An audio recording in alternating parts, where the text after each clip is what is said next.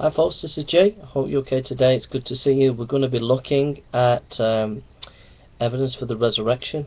We're going to be looking at a booklet that I've written, and I'll be putting it out as a PDF next year sometime, and it'll also be sent to a publisher, so look out for it, and hope it's a blessing to you.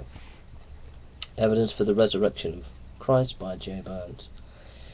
We'll just pray before I read it out. I'll read it in sections of a few minutes each, and hope it's a blessing to you. Lord Jesus Christ, we thank you for your goodness and your love and your grace, and we give you the praise and the glory and the honor. We thank you for your kindness and love today, and we pray that you will bless these videos today, Lord, in your name. Amen. Okay, so it says, by his power God raised the Lord from the dead, and he will raise us also. 1 Corinthians chapter 6 verse 15. What do you think is the meaning to life? What motivates you in life? These are big questions and important questions, but the most important question we can ask is, what do you think of Christ? Many people think Jesus is a fairy tale and has no relevance for today.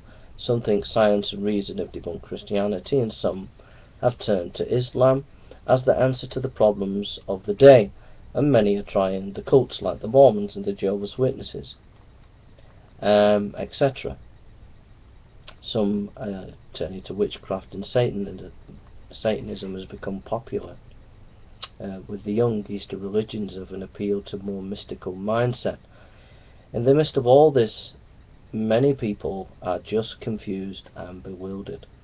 Now I would like to ask you to be open-minded as we consider this point. If Jesus really lived, really died, and really rose from the dead, that means he is the Messiah, the Son of God. And if he is the Son of God, that means we should give him our loyalty and faith. It means Jesus Christ comes first above all the claims of religions, cults, science or philosophy.